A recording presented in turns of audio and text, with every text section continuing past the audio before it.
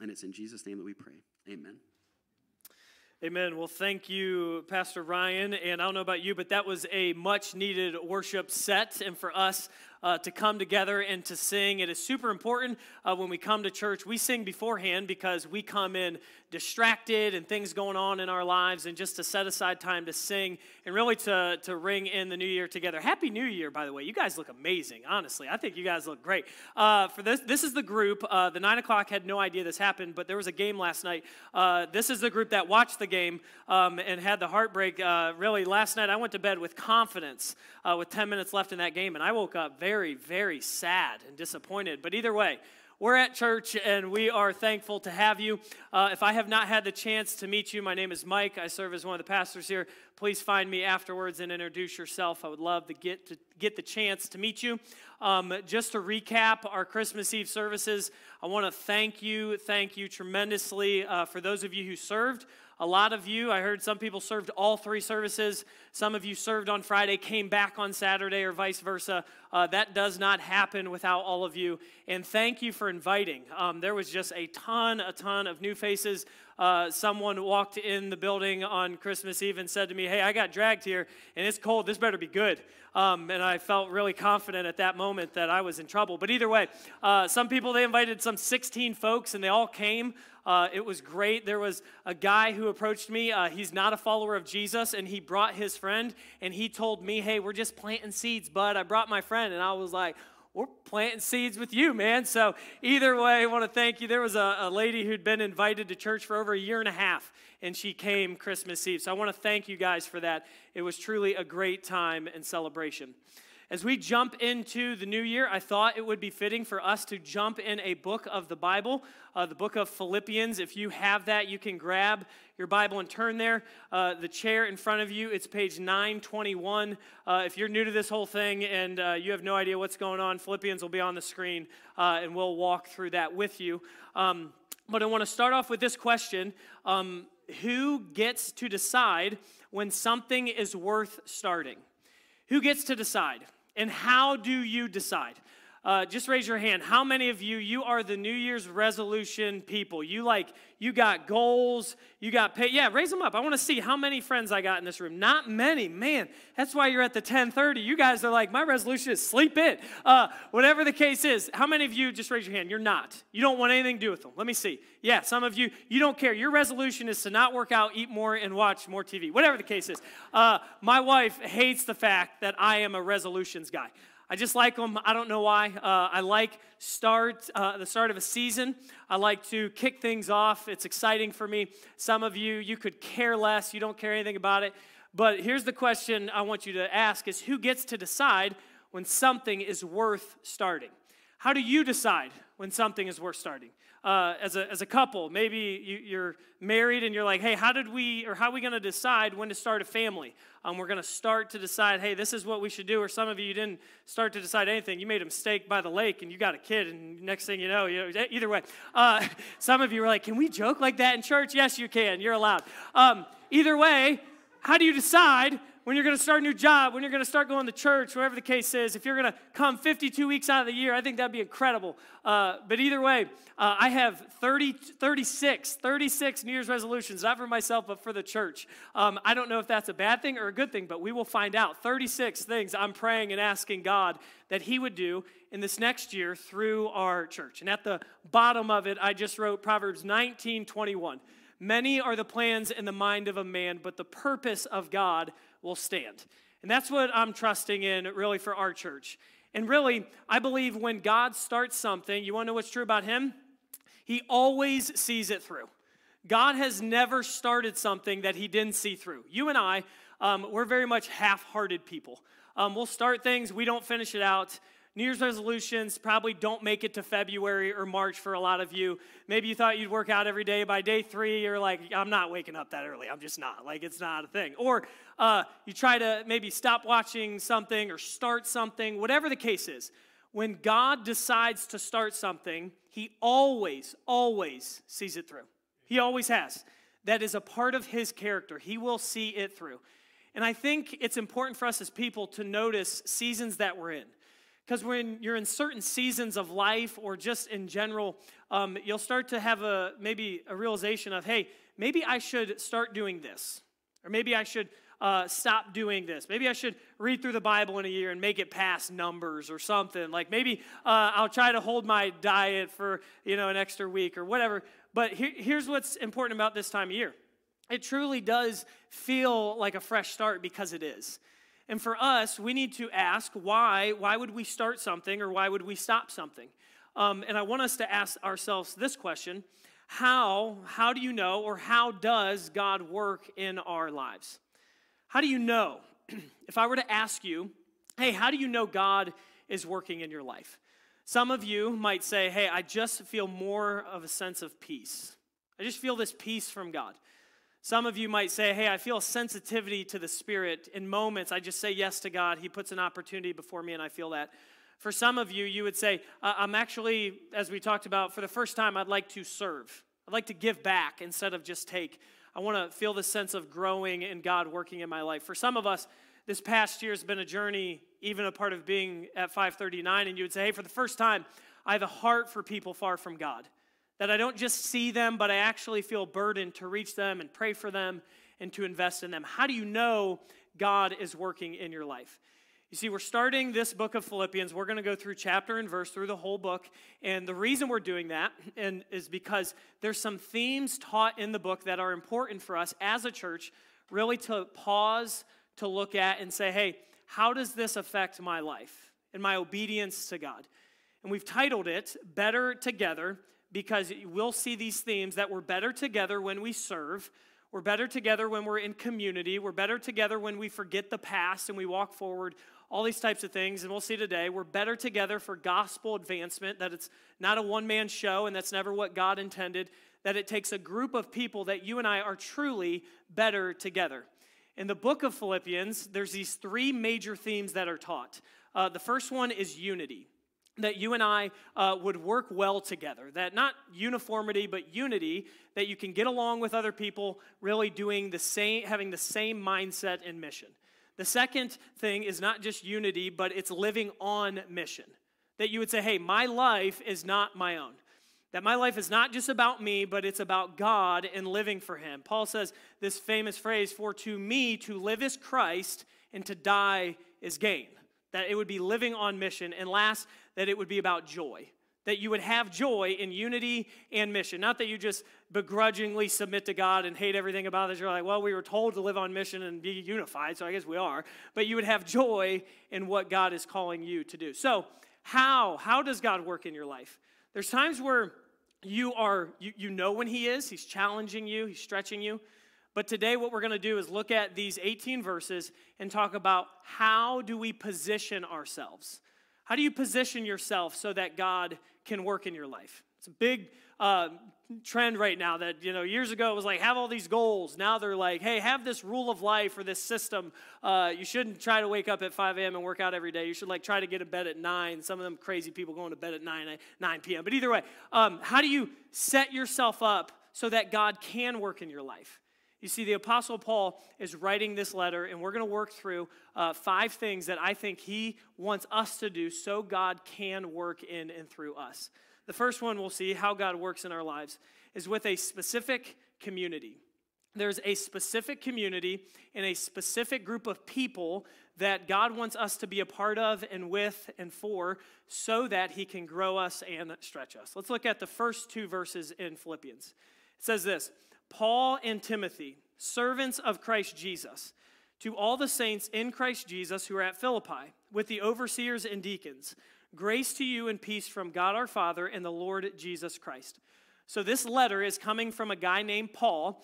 Really, he is the one who is saying these things, and Timothy is probably writing these things down. He's saying, hey, we're servants of Christ Jesus to all the saints or believers or people who follow Jesus in Philippi. How many of you would know there's always a story behind the story? There's in every marriage I've ever seen, there's always the person who will share a story, and then the other spouse will come and clean it up. Well, actually, he's exaggerating or she's exaggerating. My wife will be like, well, let me tell you what really happened. I'm like, that's what happened. But there's always a story behind the story. And really in Philippi, there's a story that's happening in Acts chapter 16. This is the first church that the Apostle Paul planted or started. Took place in Europe. He goes and he starts this church in Macedonia, or the leading city is Philippi. And when he goes, all he did was start a prayer meeting. It says he goes by this river, he starts a prayer meeting, and when he does, there is a lady named Lydia who's a seller of purple goods. She's very wealthy. She comes to know Christ. And when she does, Paul, Timothy, Silas, these guys say, hey, let's just gather and pray all the time. So they would go, and they would go back to this place of prayer. And when they did, there's a demon-possessed girl that is following them and screaming shouts at them, just yelling at them like mad crazy. It says in the Bible, Paul is greatly annoyed. How many of you sometimes just get greatly annoyed? Yeah, your pastor sometimes gets greatly annoyed. So what's he do? He turns around and he casts the demon out of the woman. That's pretty crazy.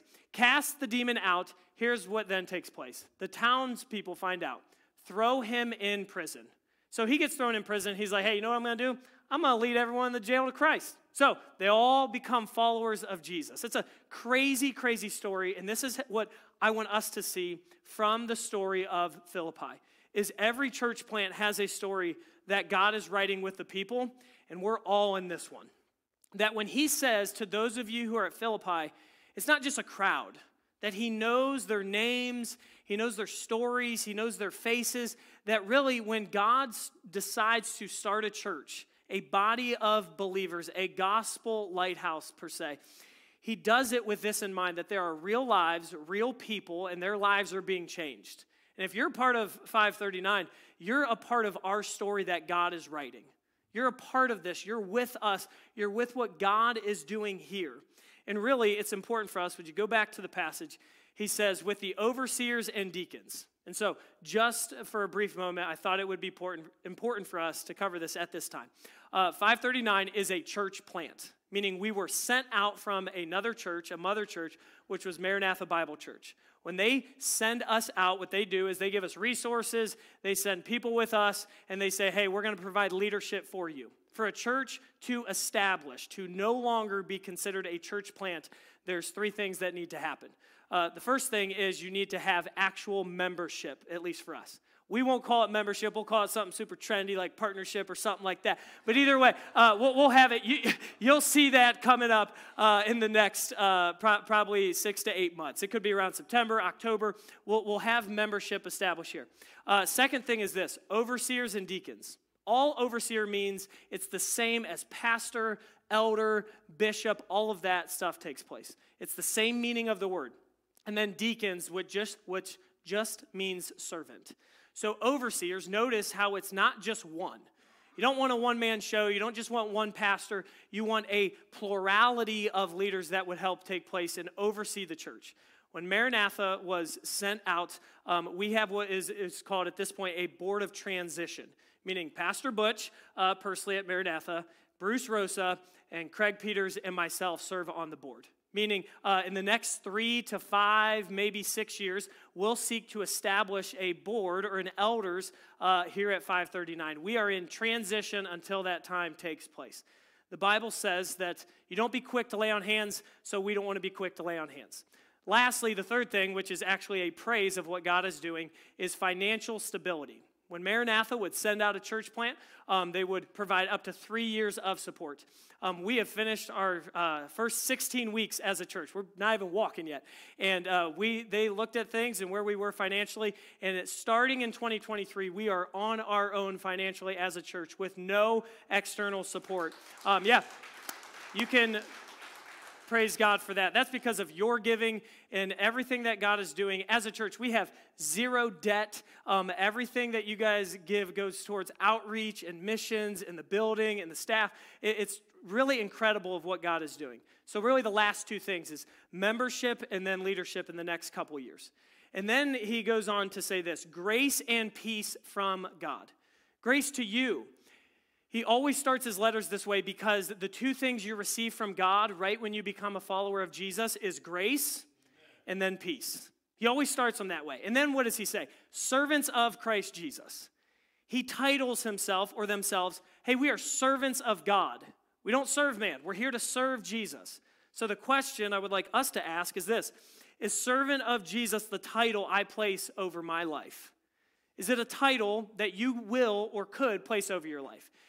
You see, because a lot of people are fine being called servant, as one pastor said, until someone actually treats you like one. Until someone actually treats you like one, then you're kind of like, hey, I know what I'm doing. I got this.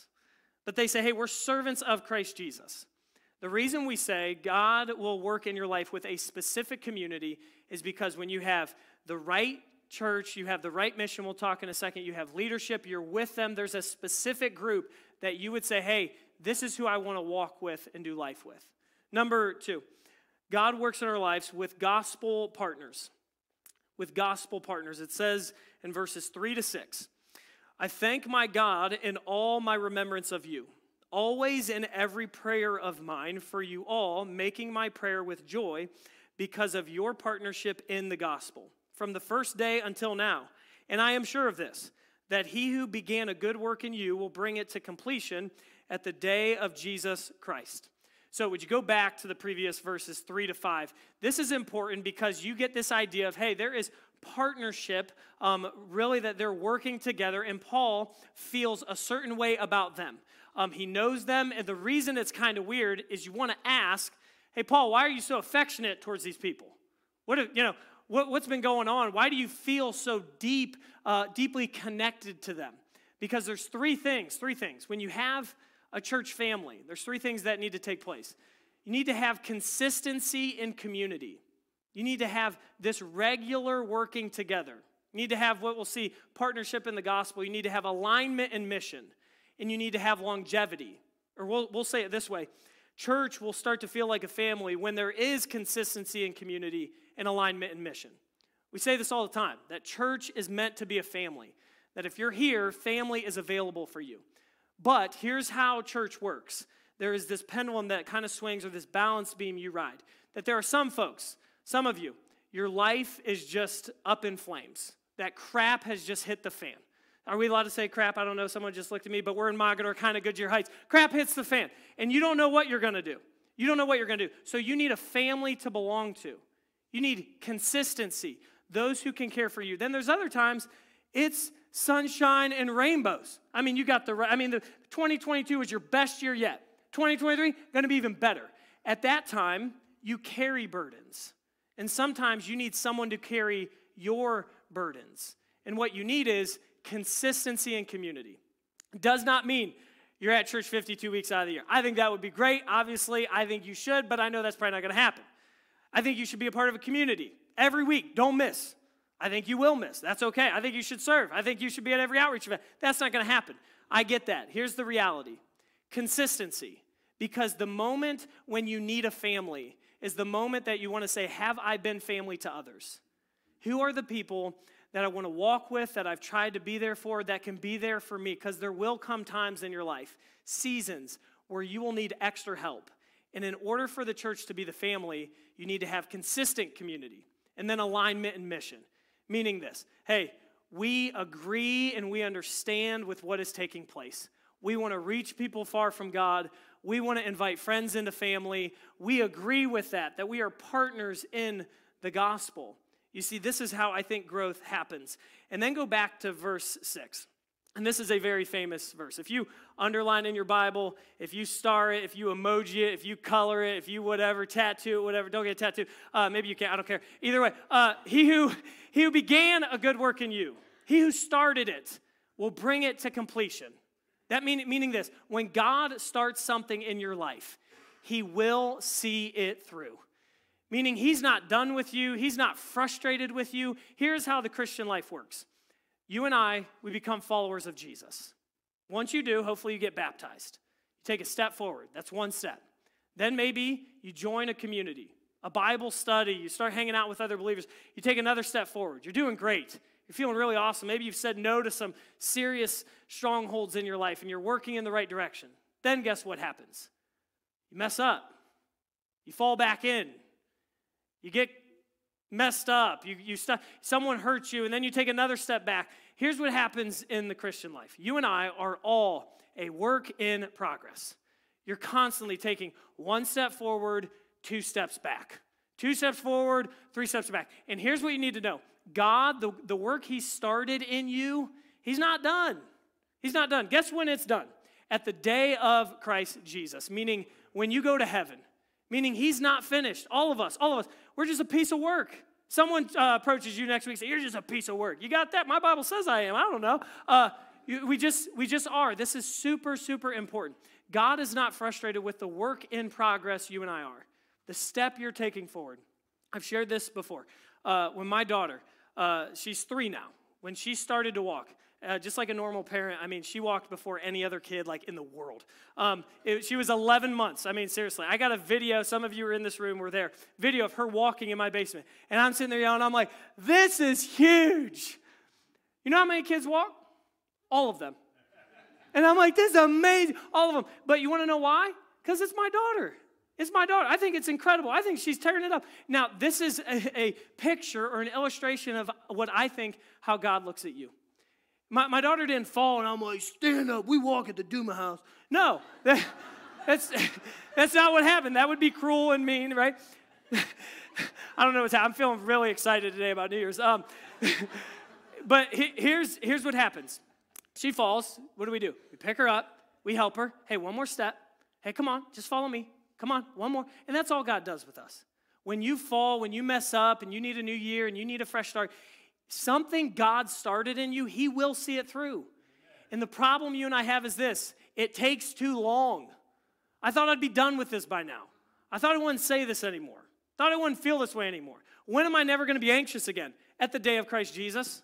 When am I never going to have anger just boiling inside of me? At the day of Christ Jesus. When am I going to stop feeling this way or doing? At the day of Christ Jesus. But something God started in you, he will see it through. Amen? Let's move on to number 3. How God works in our life is when our love deepens. Our love deepens.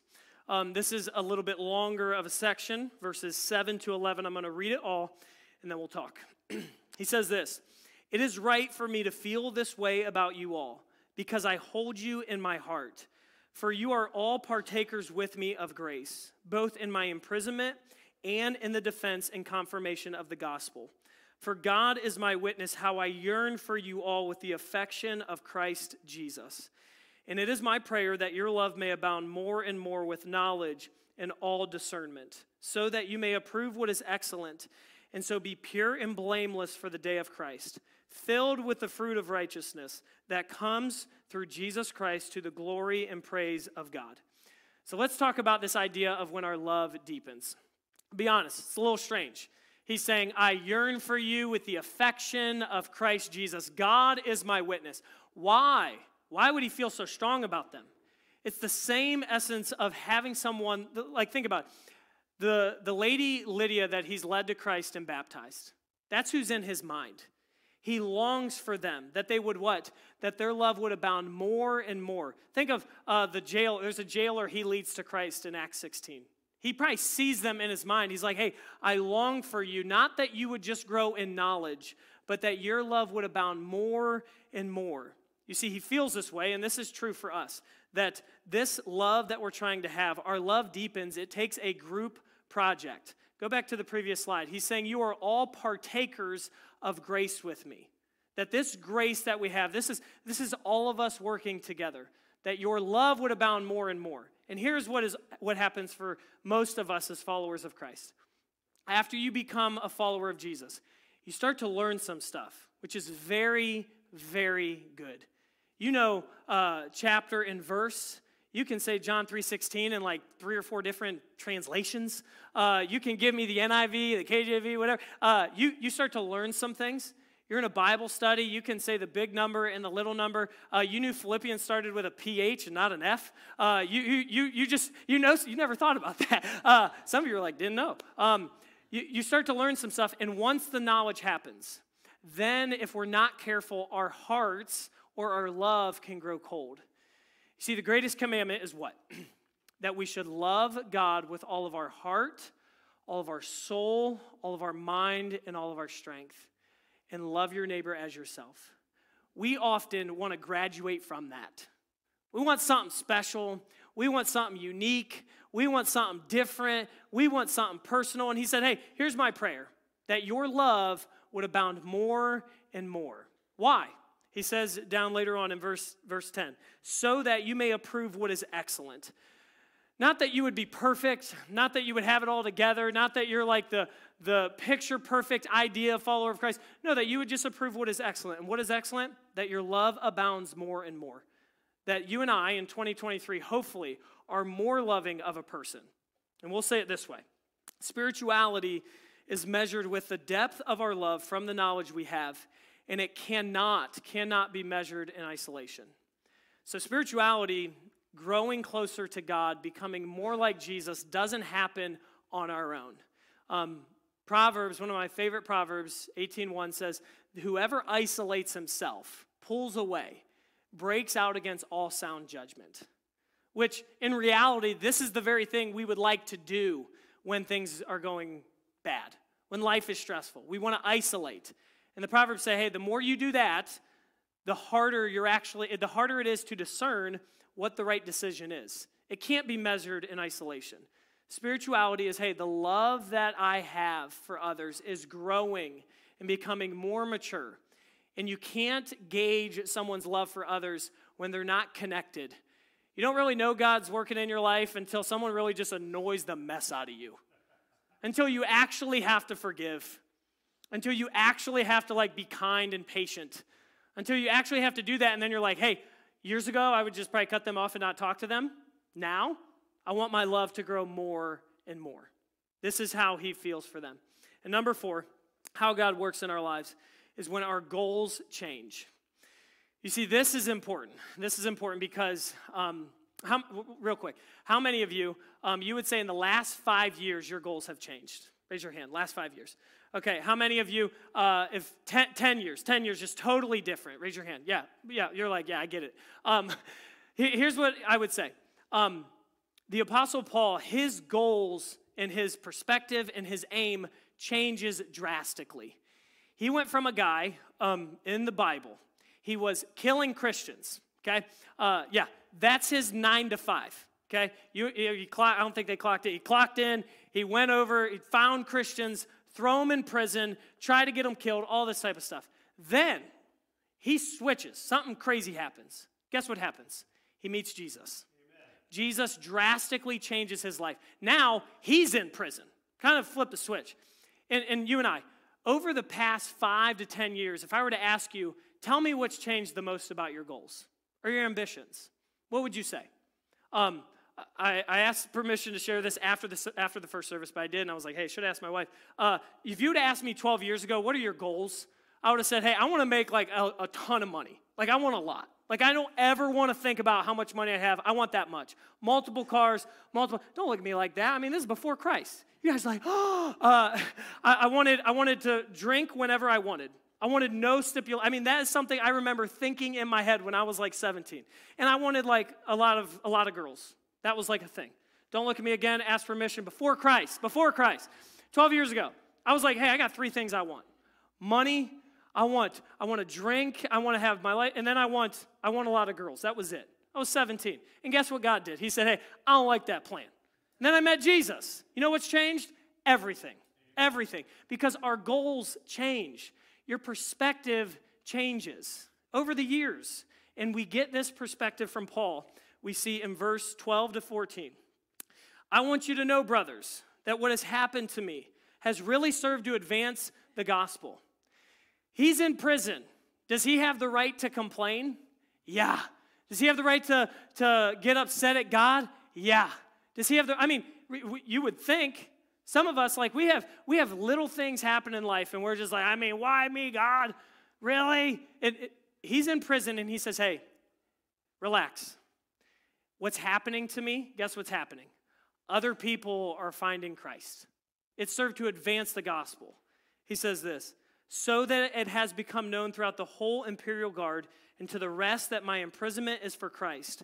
Most of the brothers have become confident in the Lord by my imprisonment, are much more bold to speak the word without fear.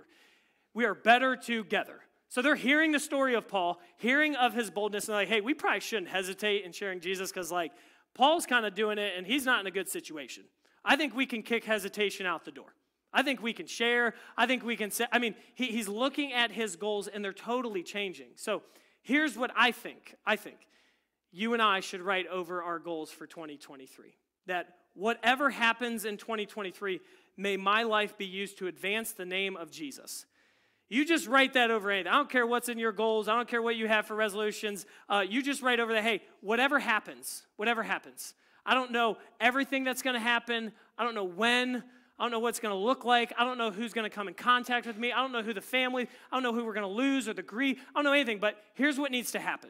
Would my life be used to advance the name of Jesus? Because you and I, this book will pull us in. You have one life. And the more you give your life away to God is the more fulfilling life that he offers. The more you give it to him and say, hey, this isn't mine. 2023, it's not mine. It's his. And we can also say it this way. We cannot decide what happens to us, but we can decide who will get the attention because of it. So he has something happen to him externally. And when you and I have things happen in life, isn't it easy to pull the focus and attention to us? Let's talk about ourselves. We'll just post about ourselves. We'll just tell them a longer story about ourselves. We'll make it about ourselves. We can say, hey, you know what? I'm not really good at sharing Jesus. I'm not good at giving him attention. But when someone asks me, I'm just going to say, yeah, I don't know what's going on in my life, but Jesus is helping me a ton. Trying to give it to him. I didn't anticipate this happening, but you want to know what? I'm going to give it to Jesus. He's going to help me. I'm praying about it and asking God to help. He's been really good. Because serving Jesus when you're suffering speaks something. It speaks something. Really, when you're serving Jesus in general, trust me, people already think you're crazy. They do. I know. They think I'm nuts. Like, just totally, I've lost my mind. I'm like, yeah, kind of. I don't know what to tell you. But when you're suffering, and it speaks something to the outside world of those saying, hey, that doesn't make sense. What is that you have? I'm giving it to God. This is being used to advance the name of Jesus, not my life.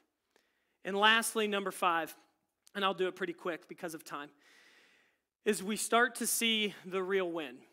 I think God will work in our lives with these 5 things, and this last one could be the most important for us as a church at this time. Because church can get really weird, really fast, if we're not careful of why we're doing what we're doing and what the real win is. So let's look at verse 15 to 18. He says this, some indeed preach Christ from envy and rivalry, but others from goodwill. The latter do it out of love, knowing that I am put here for the defense of the gospel. Saying that's why he's here. He's come for one reason. It's to defend that Jesus alone saves. The former proclaim Christ out of selfish ambition, not sincerely, but thinking to afflict me in my imprisonment. What then? Only that in every way, whether in pretense or in truth, Christ is proclaimed, and in that I rejoice. Here is the win. The win is not if we win or there's any group that wins. The win is that we witness and Christ is proclaimed. Amen. It gets weird super fast when it's about a name, it's about a brand, it's about a specific movement, it's about anyone else besides Christ. So you don't get all worked up if someone comes to know Christ and goes somewhere else. I think that's a huge win. If it's a Bible-preaching, gospel-preaching church, a win for God is a win for us.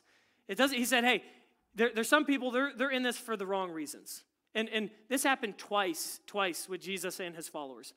One time, they show up to Jesus, and they're kind of serving God a lot at this time. And they said, hey, Jesus, Peter and John are like, who gets to sit at your right and your left? Jesus is like, we're kind of on a missions trip right now. Like, we're doing VBS, man. I don't know what, not VBS. Right, they're kind of serving God. He's saying, hey, you need to let this to rest. The other time, the disciples, again, they go running up to Jesus, and they're like, hey, did you hear that other people are casting out demons in your name, but they don't follow our group? You know what Jesus says? Hey, the one who's not against us is for us. Whoever gives out a cold drink of water in my name is fit for the kingdom of God. Here's what you need to remember. That there is the only competitive mindset as a church that we have is for those who are far from God. That's it. That's the only thing. That's the win. The win is when the gospel is proclaimed. That it's only and always about Jesus. I'd like to end just looking at this verse, Philippians 1:6. It says, I am sure of this. I'm confident. You can put all your chips in, that he who began a good work in you will bring it to completion at the day of Christ Jesus. Here's what is important for us to know on twofold. So the first group I want to talk to you is this. Some of you, you're just so tired.